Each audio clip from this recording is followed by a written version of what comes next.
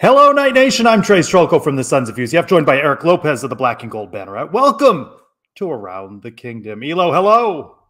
Hello, Trace. I'm glad you're still with us, my friend. Coming up on the fastest show on UCF Around. UCF's got a new quarterback in the room. We got some competition. We're also going to talk softball, hosting the three-time defending national champions, and how Trace nearly would not be with us if he didn't move slightly on a home run ball on Sunday in the outfield. Find out more about that coming up on this edition of Around the Kingdom.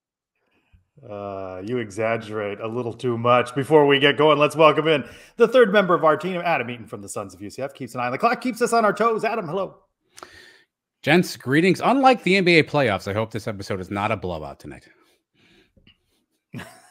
Good luck, Trace. All right, thank you, Adam. Boom City, Elo. Breaking before we record, Miami quarterback transfer Ja'Cory Brown commits to UCF. We got 2 minutes on the clock for this, Elo. I got two questions for you. Do we have a bit of a quarterback controversy now with this addition? And maybe the bigger question, what does it mean for quarterback development? Couple of young guys on the bench there. What does it mean for quarterback development if you keep going into the portal and snagging quarterbacks? Your reaction? Well, I think number one, no, I don't think there's a quarterback controversy this year. I think Brown is an insurance policy. He's their experienced backup quarterback to say if something were to happen to KJ Jefferson. So I will answer that part first. Number two, though, it's a fair question.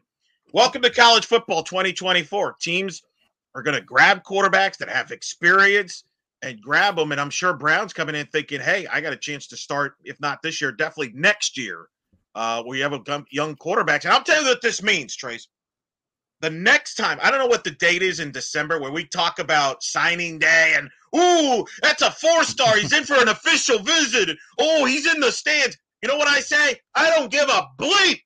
Don't give a bleep because it doesn't matter anymore, apparently. It's not like the old days. You could develop guys 3-4 years, Trace.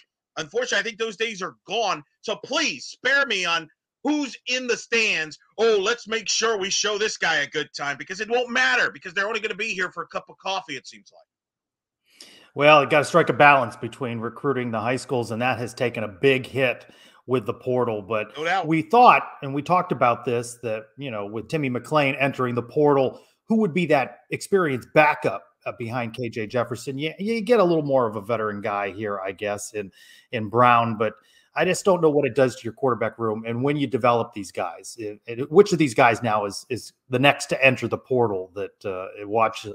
In defense of the coaching staff, you can move on anytime you want now with yearly transfers. So you have to have depth at the quarterback room. And unfortunately, we're just going to have a revolving door at this position, not just here, but all over the place in college football.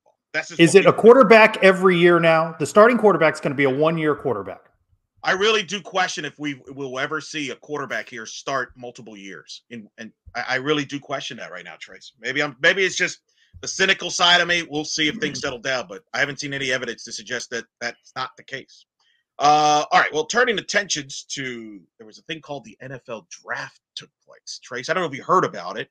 A little bit. Notable. Javon Baker drafted in the 4th round by the New England Patriots. Tylen Grable, the offensive lineman, win the 6th round to the Buffalo Bills. Trace, who do you think will have the better NFL career? Put me down for Tylen Grable. I think he is joining a better run organization right now in the Buffalo Bills, and I think he'll have a longer NFL career with more success. Prove me wrong, Javon Baker, for all of his talent, his speed, his spectacular catches. I watched him drop a few as well for the Knights, and let's see what he does with a new look offense in New England. There's more time to develop an offensive lineman. You could be on the roster for sure. I'm going to go with Baker, but there's an asterisk because it depends on did the Patriots get the right guy in Drake May. If he's the right guy, if Drake May is a franchise-type quarterback, then Javon Baker's going to benefit from that. Because New England needs wide receivers. So I think there's an opportunity for him, whether he takes advantage of it. Is he Gabe Davis? Is he Traquan Smith? I don't know. But there's a better opportunity for him to succeed, especially if they hit on Drake May. If he's the goods, then that I think I'll go with Baker. Speaking of that, what are the odds, by the way? What was it? The top 6 picks were quarterbacks. What are the odds that they all pan out, right? Somebody in that bunch is not going to make it. It could be May.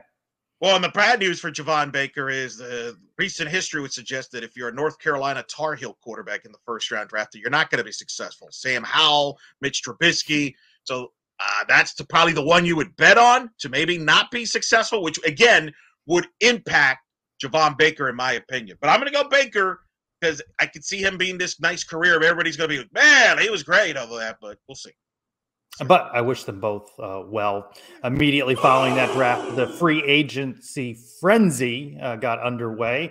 A bunch of UCF guys inking deals. Which of them, Elo, John Rice Plumlee in Pittsburgh, Jason Johnson and Alec Collar in Dallas, Tremont Morris Brash with the Chargers, and Sean Peterson Jr. with the Buccaneers.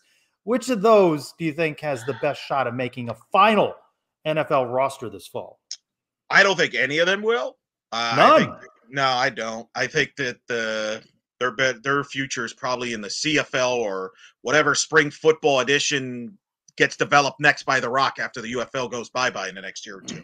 But I'll play the game. I'll answer the question. I'm going to go with Tremont Morris Brash because the Chargers have a lot of cap issues, and he might get an opportunity in the defensive line if he can rush the passer. That you can't put a price on that. So I think there'll be an opportunity for him to make that roster because there's going to be some cuts and things. I could see him there in the defensive line making the roster. I don't think any of them will. I've already read talk that John Rice Plumlee, it may need to be a move to wide receiver. A friend of mine, Scott, big Steelers fan, said, hey, don't rule him out for QB3 in Pittsburgh. He's a big Steelers fan, so he would know. How about I'm going to go with Sean Peterson Jr., because if the Buccaneers were really scouting him, at what point did you hear his name come up at all in any conversation? The Bucs wanted him. So, hey, how about I'm going to roll the dice that he makes at least a practice squad roster for the Bucs. That's wild. Well, practice squad, I could see a couple of these guys make a practice squad. I don't think they'll be on like the full 53-man roster opening day, but certainly, I think Brash would be my pick for that. Hey, that was a weird pick. That caught everybody off guard, didn't it? I mean, I don't think that was in anybody's radar, like you mentioned. I'm trying to remember. Did he go to the pro day in Texas as part of that? I don't remember. I'll be honest. There were guys there. There was times I forgot he played here. Yes. The NFL draft is weird. Some would argue maybe it's too long, and maybe that's why you have picks like this. But perhaps there's some extra credit due to UCF. A couple former Knights, Matt Lee, 7th-round draft pick to the Bengals. Tatum Bethune, 7th-round pick to the 49ers. Does UCF, Knight Nation, claim these picks here, Trace? I saw a split on social media and message boards about that. I think you claim them and take credit for them if they played the majority of their time with you as opposed to the team that they went to. That's how I think you get to claim credit for it. This is going to be an interesting topic because we're going to get more and more of this, right, as time goes on. I think it's case by case. It's a timeshare situation. It's kind of like what's happened to starting pitching in Major League Baseball now, where it's by staff, by committee, openers, case by case. No, I don't think you take clip. They didn't finish their career, unless they were a part of a big team that helped them win a championship or something like that. But neither of those two guys were helped them get to the New Year's Six Bowl. I'm going to say no because they left. So I'm going to say no. Give the other schools those credits. Although I do think Bethune and Lee can stay in an NFL roster. Let me ask you this question. A lot of what ifs here, but picture that these two guys don't leave. Oh. And then first year with UCF in the Big 12, do they still get drafted? Is their stock higher, lower with the UCF brand name in its first year in the Big 12 as opposed to certainly Florida State had a good season with Tatum Bethune there, or do they land about the same spot? That's a wonderful question. I'm not Mel Kiper, unfortunately, so he would be the one that would know. Or maybe Adam could book Mel Kiper for Sons of UCF and get the answer to that. I will say this: I think Bethune benefited from Florida State. He made a lot of big plays there. They were high profile because they were in the mix for the national title. I'm not sure Matt Lee that made a big difference, although Miami certainly pumped them up. I'm going to say mix, 50-50. I think it did help Bethune. go to FSU. I don't know if that helped Lee necessarily would have made a difference. Once a night, always a night, Elo, except when they're not. Maybe. Chris Vanini sharing on with the Athletics, sharing on his social media. Roger Goodell was on the Pat McAfee show talking about the changes in college football. And he was asked, could the NFL ever consider absorbing college football, bundling it together, in which the NFL commissioner said, I don't see that at least today. I don't see that in the future. But he didn't say no, did he there? I don't know why the NFL would want to take on that expense. Let it play out the way it is with the all of the money flying around in the NCAA. The NFL's got for all of the UFL and before that XFL, USFL, these other leagues, right? Proving ground for guys trying to get back into the NFL. They got the best minor league system that they don't pay for right now in college football. I'll agree 99% of that. The only way I do think they could get involved is the college football playoff is expanding. There are certain Saturdays that they might try to get at the expense of the NFL. The NFL is like, whoa, not so fast. I think maybe the quarterfinal round is going to be the same weekend as the NFL. Maybe the NFL helps out college football a little bit. In return, college football says we will not touch any of your NFL weekends, Saturdays, Sundays. We'll play on Wednesday nights, baby, in return to help. That's the only way I can see the NFL helping out. Otherwise, you're right. Why bother? You already got the farm system for free. NFL, the big behemoth there, right? NBA had owned Christmas Day for a number of years. The NFL said not so fast, right? Christmas falls midweek. This season, the NFL going to stage a game there. They used to get out of the way of high school Friday football. They're going to schedule that international game. They don't care who comes up against them. It might be in the NCAA's best interest to figure out a way to play nice with the NFL because they are not going to win head-to-head battles with the NFL. Right. And I think you're seeing that with the TV contract with the playoff. I do think that played a role. I think that's why ESPN is going to end up probably owning all of it because the other networks, CBS, Fox, they don't want to tick off the NFL. So I do think that's a factor, Trace. All right, time to turn back to Adam for some silliness, as if though a lot of this show wasn't that already. Thanks, Trace. I appreciate that. All right, here we go. NFL draft, obviously, as you mentioned this past weekend. Elo, I'll start with you on this question. Do you think UCF, from an NFL perspective, is known more for wide receivers or for defensive backs? So just for context, wide receivers in the NFL, Brandon Marshall, Mike Sims-Walker, Rashad Perriman, Gabe Davis, Trylko Smith, Sean Jefferson, just to name a few. Defensive backs, Sante Samuel, Jacoby Glenn, Shaquille Griffin, Atari Bigby, Clayton Geathers, Richie Grant, just to name a few. Is UCF more wide receiver you, Eric, or DBU? It's a fantastic question. That's the two positions of strength that UCF's produced the best, in my opinion, to the NFL talent. But I'm going to say defensive backs. Asante Samuel, three-time Super Bowl champion with the New England Patriots. I mean, Mike Hughes was a first-round draft pick after the 2017 UCF season recently. You find UCF defensive backs all over the place, drafted every year, it seems like, certainly. So I'm going to say UCF secondary. Can I go off the board, Adam, and say that they're known for long snappers? You don't like playing Adams. You don't go by Adams rules, do you? There's two. I mean, there's two long snappers. Yeah, but there's only 32 of them. So they've got some guys there. But I'll go opposite Elo on this and say wide receiver you. They've had success with the position. But I'm not sure that across the NFL that they think of UCF as being dominant in any of these positions, really. Wow. Yeah. Jeez. It's not what I asked, but okay. All right. Trace, this one to you. Obviously, Eric mentioned the near-death experience this weekend.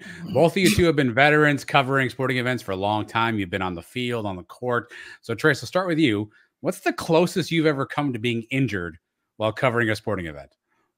Well, if you were listening to Elo on social media, he thought I nearly got murdered by a softball home run out at UCF on Sunday.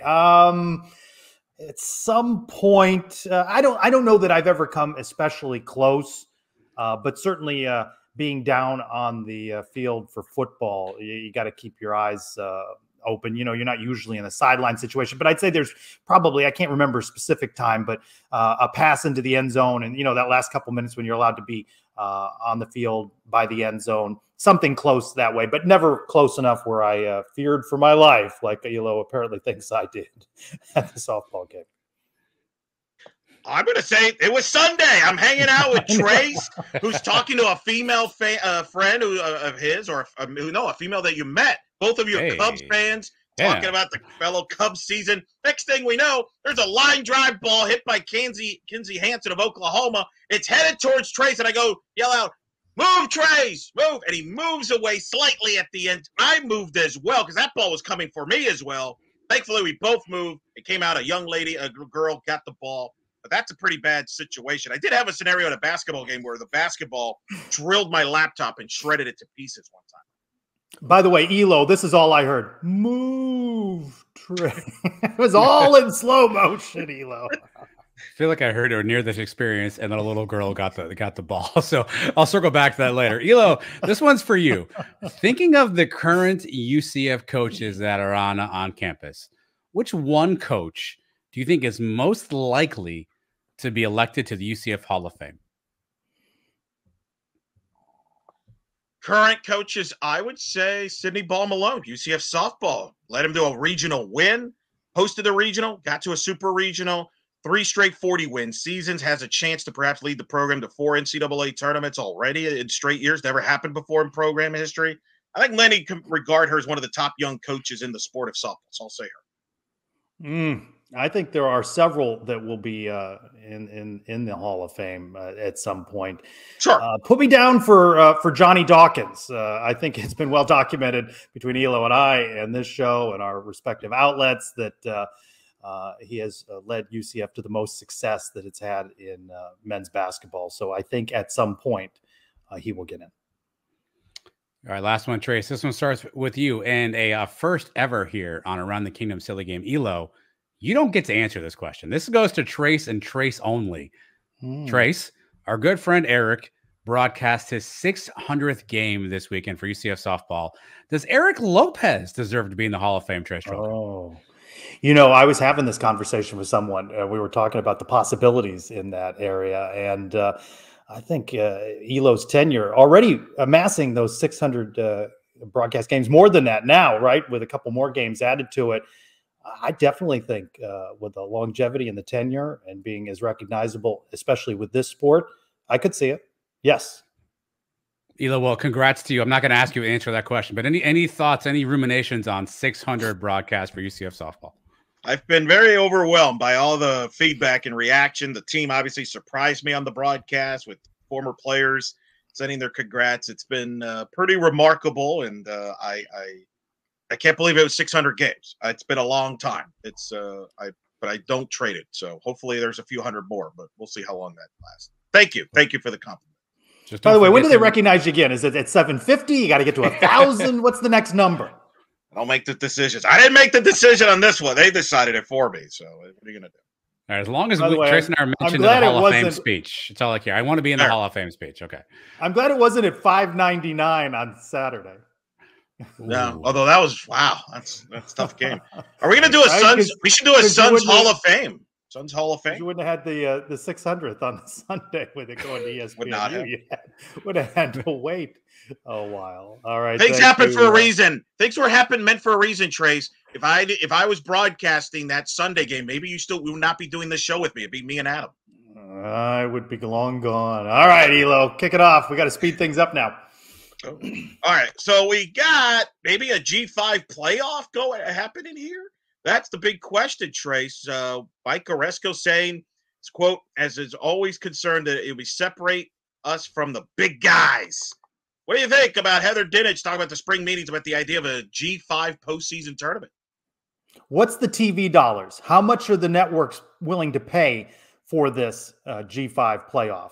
If the dollars are higher than what they could get with scraps from the bowl games and such, I could see them considering it because it's a survival issue for them. That divide, we've already talked about the divide, Elo, between Big Ten, SEC, and the rest, right? And it's growing every single year. Imagine being the commissioner of Conference USA or the MAC. You might take some dollars if it was an interesting enough TV network decision. You saw the way Fox is counter-programmed against ESPN with its Big Noon Saturday. Would a network take a flyer and see if they could stage something? Because there are some recognizable brands still left in that group. Well, I agree. And plus, a G5 playoff game might be more interesting than, blank bowl game, in Albuquerque. I think that might benefit there, and maybe get, if you're a G5, you might as well try to make some extra money because you're not going to make it in this current playoff. But it's funny, Trace. I remember when you were in a previous platform many years ago, you scoffed at this idea and called it the cartel trying to take over things. How do you feel about it now, Trace?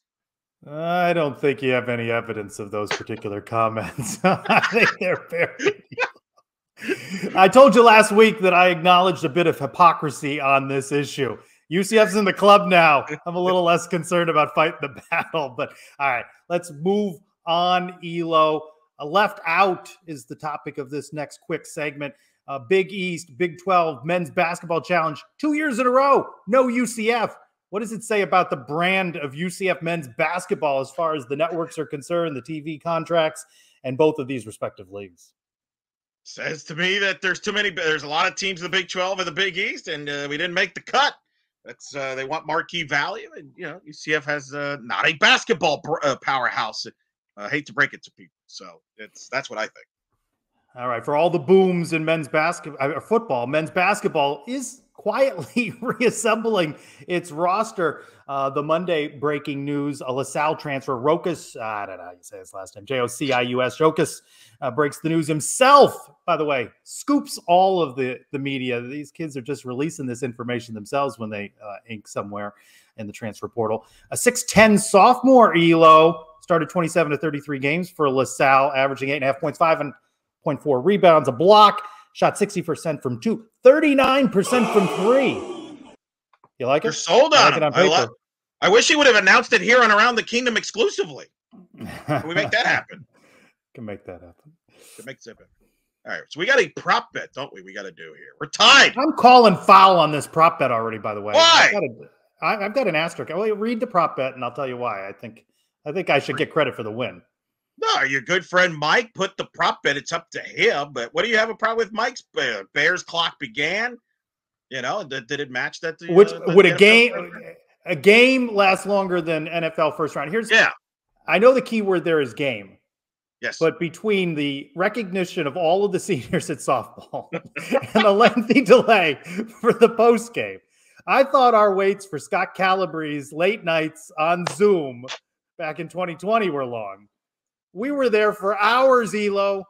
It was a little while, but that's not what Mike referenced. It was the NFL draft starting against the game. I know. I'm just saying it was a long time. All right, you've evened it up at 13-13. Do you have one? Because if not, I'm going to throw one out at you. Go for it. All right, what's the final runtime of this show? We're at over 22 minutes. Give me the exact runtime. Whoever's closest, you can't go here. over. I'll give you a better prop bet. Will there be a half inning of UCF baseball longer than this show? Oh, when are we going to measure that? They're on the road. No. What do you mean we're going to be on the road? How are we going to measure that? You watch the game and count how long it took. Get Michael on it. Michael will do it. Michael. Yes. And he's going to watch every pitch. Yes. I'll go yes. I'll say no. You'll say no. All right, let's segue to baseball, Elo. Knights dropped 2 of 3 at home to Cincinnati. Particularly painful was Friday, blow a 4-1 lead. 3 in the 7th for the Bearcats, 5 in the 8th. They lose 9-4.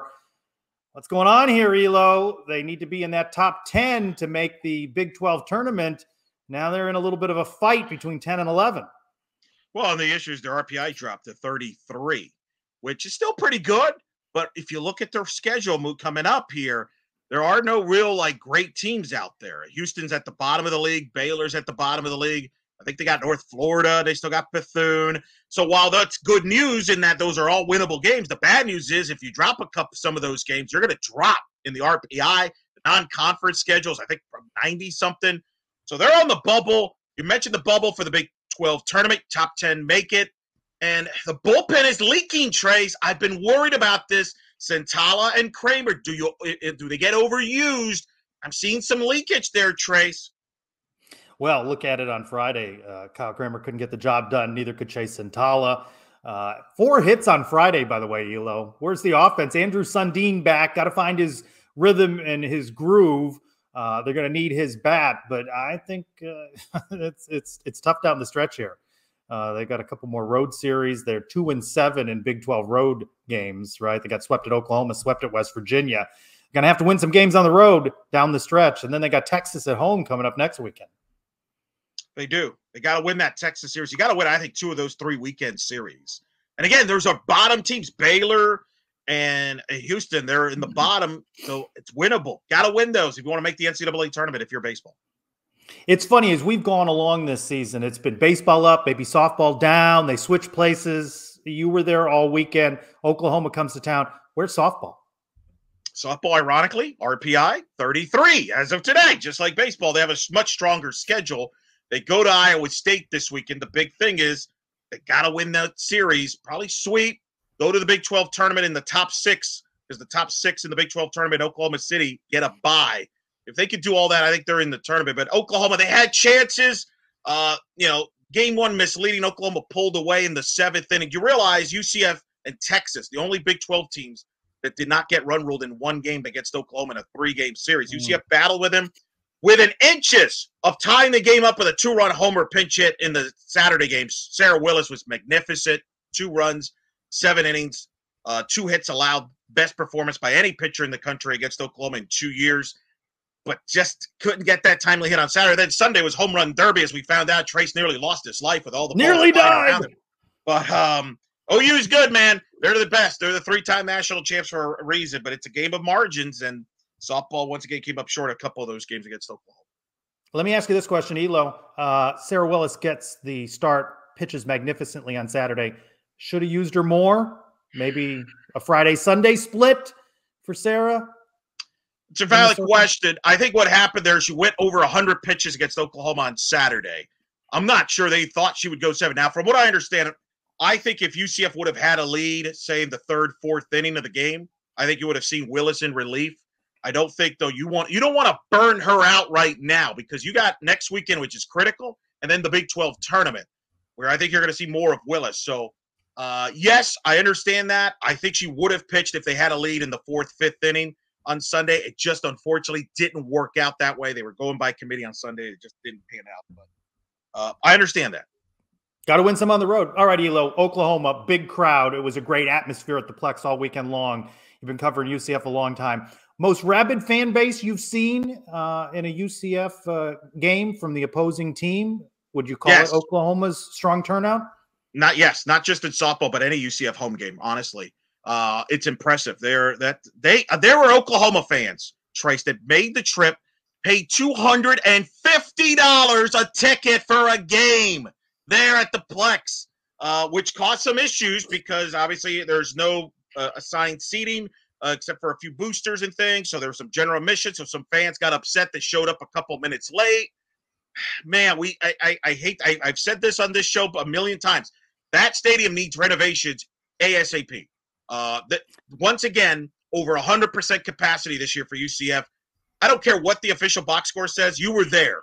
There was about 1,300 people. A couple hundred people in the outfield. Yeah, easily. Yeah. So, man, I wish they would have had more seating. I think they would have made a flow out of it. But yeah, Oklahoma softball fans, impressive, among the best in the country. I think it's better than any football fan base that's ever played come to UCF. Kansas fan base is really good at basketball. Iowa State, I know you were impressed with Iowa State. I'm going to throw you one. UConn women's basketball. They brought buses full of people from the villages, a big retirement community. I'd say UConn women's basketball, very rabid. All right, let's wrap things up. Bring back in Adam. Adam, what we get right, get wrong? You've been doing all the research. All right, Ja'Carri Brown, gentlemen, if you want some stats on him, 47-76, 381 yards, 4 touchdowns, 4 interceptions. In his time at Miami, he did have 2 running touchdowns.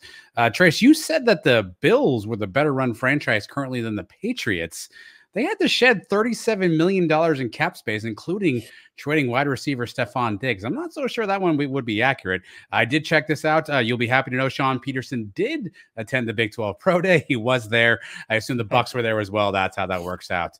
And I'm going to try this, Trace. The transfer from LaSalle, Rokas Josias is his name. Rokas Josias. Welcome to UCF. All right. Thank you, Adam. All right. One more thing before we go. Elo, I want to thank you right now. I know you are trying to keep it a surprise, but I understand that the winning bid for Coach Herb Hand making dinner at Gus Malzahn's house went for about $8,000 in that Kingdom auction. I appreciate you throwing down the money to surprise me with that. I'm looking forward to it. Now I will report back on Around the Kingdom how that goes. I know you wanted it badly. Yeah, you owe me. You owe me it for multiple reasons. Saving your life and that. Look for new episodes midweek every week on the Sons of UCF YouTube channel, and we drop it in the audio feed wherever you get your downloadable podcast content as well. Thank you, Adam. For Eric Lopez, I'm Trylko. Thanks, everyone, for watching this week's Around the Kingdom.